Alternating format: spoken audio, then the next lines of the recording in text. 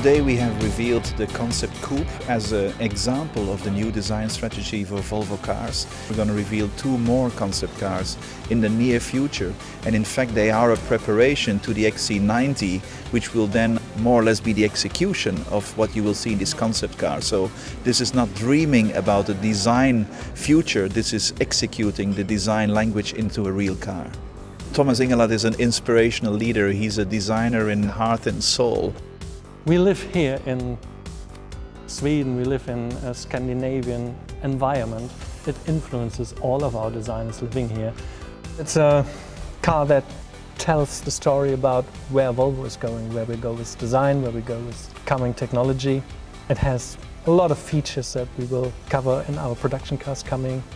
So yeah, you see a lot of future in this car of Volvo.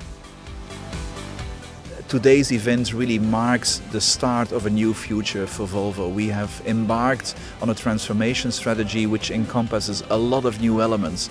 This car is, I would almost say, the symbolic start of a very exciting new future for Volvo.